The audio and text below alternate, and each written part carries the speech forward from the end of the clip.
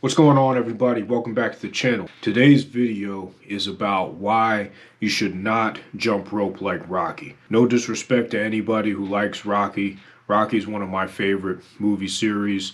No disrespect to Sylvester Stallone. I think he's a great actor.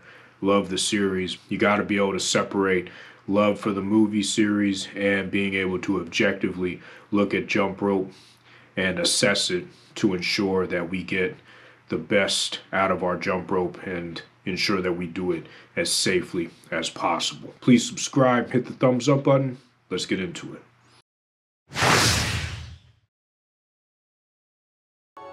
Rocky, probably one of my favorite movie series of all time.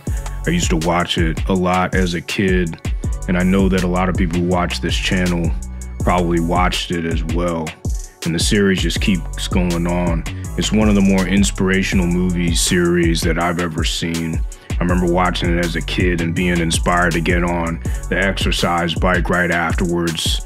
It didn't really do too much, but I remember being inspired by watching all the physical fitness and the never say die, never quit attitude that Rocky has. But with that being said, this is a jump rope channel. We're always trying to improve, trying to educate on how to get the most out of your jump rope while still avoiding injury and being as efficient as possible. So we're gonna look at Rocky's form here, and we're gonna make some improvements on what we see. So first, ask yourself, as you saw those initial clips, what do you notice? And what I noticed watching him is that he uses his arms a good bit too much, but particularly on the double unders, he brings his knees up and he expends way too much energy. You can see him bringing his knees up like that, and that's going to expend way too much energy in the long run. What you want to end up doing is essentially the exact opposite of what Rocky is doing in these clips, because if you notice here, he's only able to do 3, 4, 5 in a row, and the look on his face is showing that he's running out of energy quickly, and it's because he's jumping up in the air higher than he needs to. He's bringing his knees up to do the double unders, and he's not being efficient.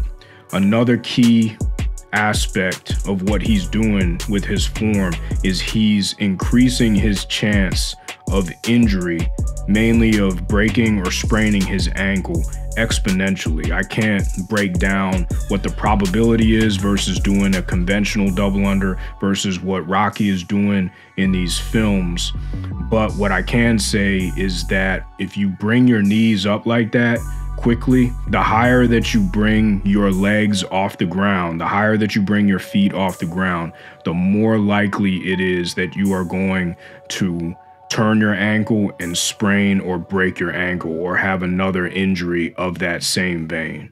So the key takeaway here from watching these clips of Rocky is to do the opposite of what he's doing, particularly on his double unders. You want to jump up in the air like a pogo stick. You do not want to bend your knees. You do not want to swing your arms wildly like what he is doing, because you are going to increase your chance of injury, where the probability of you coming down on your ankle and breaking your ankle is much higher than if you jump straight up in the air and you don't bend your knees. Also, what you want to avoid is wildly swinging your arms like what he's doing here, because what that's going to do is it's not really going to increase your chance of injury, but it's going to result in you running out of energy a lot faster. Because with double unders particularly, you want to be able to do as many as you can over time, because it's a good conditioning activity. The more you can do, the better your cardio is going to get.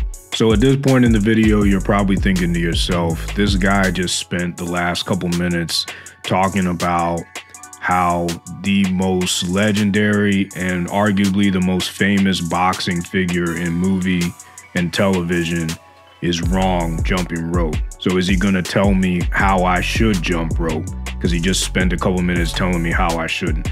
Well, I'm gonna use a couple case studies to show you how you should jump rope and how you can do the exact opposite of what Rocky is doing, so that you can be more efficient, so that you can be more safe, and so that you can still get a great high intensity exercise out of your jump rope. We're gonna start off by talking about how we should do a double under, because this is probably the most unsafe move that Rocky is doing in these clips. And I'm gonna use a clip of my friend Dave Hunt, and I'm gonna use a clip of me to demonstrate how you should be doing a double under, which is the opposite of what Rocky is doing in this video. You see his legs are coming way too far off the ground. He's increasing his chance of injury exponentially every time he kicks his feet back and puts his knees up, and he's not efficient in his movements. And this is really important because I don't want anybody to turn an ankle or sprain their ankle or break their ankle, and I want people to get the most out of their jump rope exercise. So let's go ahead and look at Dave, who is the CEO of Crossrope. And this is actually a clip of him doing 639 double unders in a row, which is absolutely amazing. The most I've been able to do in a row is about 330. And he was using a weighted rope in this clip as well. So we're gonna break down the difference between what Dave is doing on the right and what Rocky is doing on the left. You see with Rocky, he's kicking his feet up, getting way too much vertical lift off of the ground, and he's not being efficient in his movements. His arms are moving wildly, and in this clip he did maybe 5 or 6 in a row, as opposed to what Dave is doing on the right.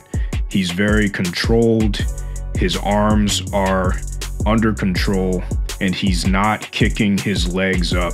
He's going straight up and down. Now we have a clip of me here. I'm nowhere near as good at double unders as Dave is, but I'm using a lighter PVC rope, a 4mm PVC rope in this clip. And you see Rocky on the left, and I am doing the exact same things that Dave is doing. My arms are under control.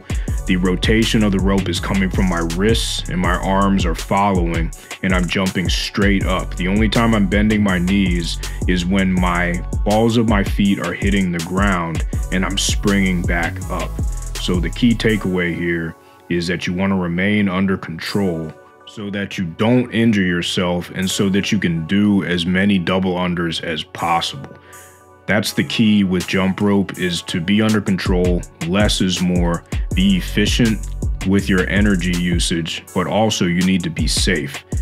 Let's talk about energy usage again. If you look at my face and you look at Rocky's face, you see with me, it doesn't look like I'm expending any energy, and I wasn't tired at all during that clip, because it's not because I'm in great shape. Rocky in that clip was probably in better shape than I was in that clip, but it's because I'm using the technique and I'm employing the techniques of jump rope in a much more efficient fashion than he's doing. That's why he was so tired. It's not because he was in poor shape.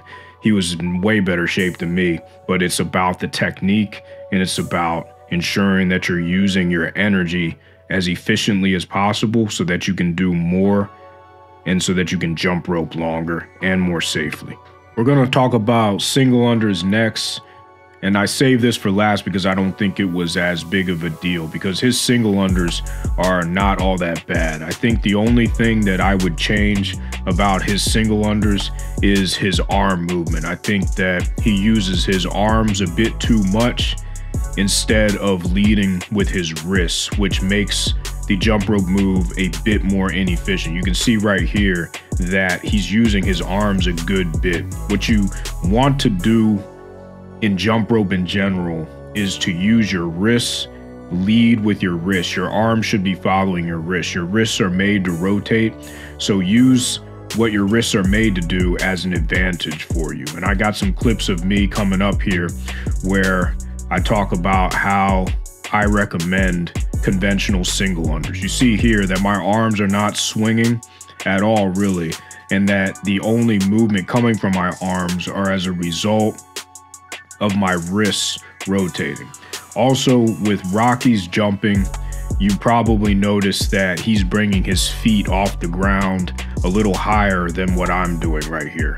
I think that if you want to decrease the chance of injury and make your movements more efficient, you should shoot for a bit more of what I'm doing in this video, not taking my feet off the ground as much. I'm doing the alternate footstep here, and my feet, I don't think, are coming off the ground as much as Rocky's feet are. And he's doing a sort of alternate footstep, heel toe, heel kick out hybrid here. But you see his feet are coming off the ground a good bit higher than what mine are.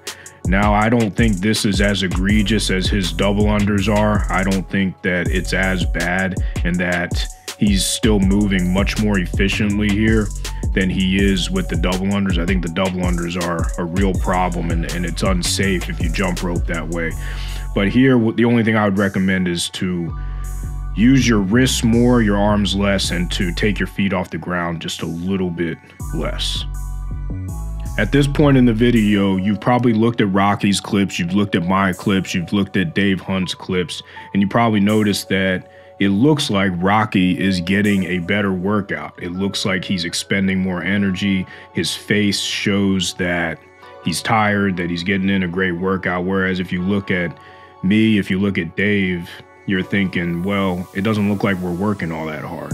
And that's one of the biggest misnomers about jump rope, is that it looks like you're not doing much, but you're actually getting a much more efficient, effective, and better workout than if you were to employ the type of technique that Rocky is doing in these clips by kicking your legs back, bringing your knees up, and bringing your feet way too high off the ground, and using your arms a bit too much. That's a big misconception about jump rope. In these next couple clips, I'm going to show you how you can jump rope correctly and still get a more efficient, more effective, and longer lasting workout. The first way is to rotate your wrists faster and jump less, and this is more for a sprint type workout. You see here that I'm jumping rope correctly, my knees aren't coming up, I'm jumping straight up and straight down, but I'm rotating my wrists a lot faster. It doesn't look like I'm burning that many calories or that it's a intense workout, but I was tired after this one, especially after sprinting like this and rotating my wrists faster. And I was using a pretty light rope there. I was using the Elite SRS Bullet Comp in that clip. This is going to give you a better burn than picking your legs off the ground and picking your knees up too high, because you're going to be able to do more over time. I think in this clip I knocked out around 100 double unders. This is just a clip of that. Getting 100 double unders like this is going to be much more effective than doing 5 double unders the way that Rocky was doing them, kicking your feet up and bringing your knees up. The next way is to rotate your wrists more slowly and jump higher. And this is what Dave is doing in this clip.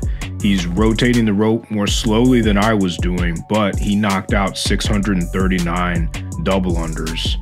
And this is a clip, part of that video of him doing that. I don't think I have to tell you that knocking out 639 double unders in a row, what he's doing in this clip, is a much more effective, much more efficient, and better workout than doing 5 double unders where you bring your knees up in the air, but that's all you can do because you're moving and not using jump rope technique efficiently. Now we'll compare what Dave is doing to what I'm doing. See, mine is more of a sprint jump where I'm rotating my wrists a little bit faster and I'm jumping less than what Dave is doing.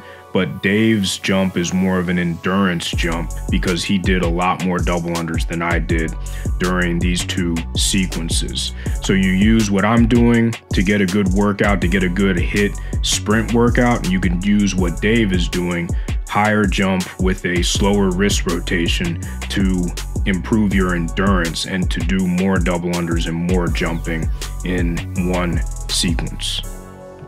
Thanks so much for tuning into this video today. I don't mean any disrespect toward the people who made Rocky, to Sylvester Stallone, to anybody. Rocky is one of my favorite movie series of all time. I used to watch it a lot as a kid, as I said during the narrative portion of the video. But I want to make sure that people who are just getting into jump rope, especially people who are just starting to try to do double unders, understand what unsafe is and what the proper way to do it is so that you don't injure yourself. Because the worst thing that can happen is you start getting in shape and then you injure yourself because you didn't know that what you were doing was not safe. Thanks a lot for your support. Please don't forget to subscribe and hit the thumbs up button. Share the channel with your family and your friends. Until next time, stay safe, stay healthy, jump rope to freedom.